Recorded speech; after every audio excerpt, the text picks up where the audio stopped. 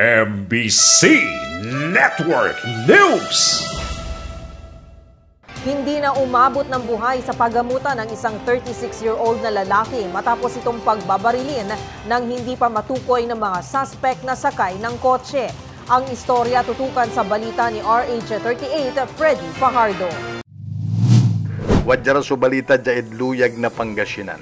Hindi na umabot ng buhay sa paggamutan ng biktimang kinilalang si Wilfred Magkaraig Igambol, 36 anyos, dating OFW at ngayon tricycle driver, residente ng Barangay San Vicente. Sa investigasyon nila Police Staff Sergeant Benji Gabuat, alas 2 ng hapon kahapon ay minamaneho ng biktima ang kanyang tricycle sa kanilang barangay ng pagbabaril nito ng malapitan ng mga suspek na sakay ng hindi batid na uri ng kotse na mabilis na tumakas matapos ang krimen. Nadala pa sa paggamutan ng biktima, subalit idineklarang didon arrival na ng mga doktor. 2 tama sa katawan at isa sa ulo ang tinamo ni Magkaraig na siya nitong agad na ikinamatay. 3 basyo mula sa kalibre 45 baril ang natagpo ng mga investigador sa lugar ng insidente. Nagpapatuloy pang ginagawang pagsisiyasat ng Alcala PNP hinggil sa pangyayari. Sa lungsod ng Dagupan, 56 anyos na lalaki natagpo ang patay sa loob ng motel. Alas 10:50 ng gabi nakatanggap ng tawag sa telepono ng Dagupan City PNP kung saan ay natagpuan ang bangkay ng lalaki sa isang motel sa Barangay Bunuan, Bukig. At sa investigasyon nila Police Staff Sergeant Emerson De Vera, ang biktima ay kinilalang si Ramiro Edrina, 56 anyos ng Barangay Poblacion Oeste, na ito'y nag-check-in alas 4:45 ng hapon ng September 19 matapos itong sumailalim sa swab test at habang hinihintay ang resulta ay nagpasya itong manatili sa motel na ayon kay Dr. Ofelia Tixe Rivera, ang COVID focal person ng lungsod ay kalalabas lamang ng resulta ng swabing na negative ito sa COVID virus.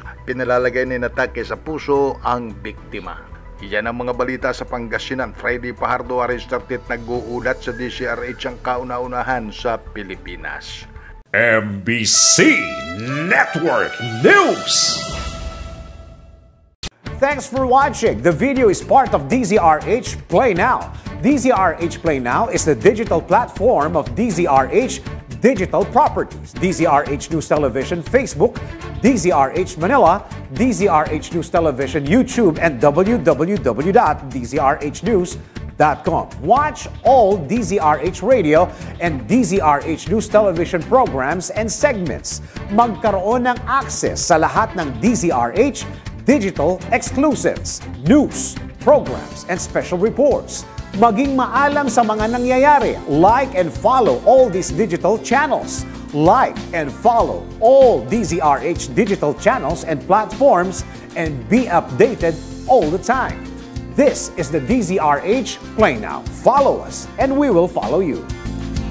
Serbisyong tapat sa iyo, DZRH, supok na sa balita.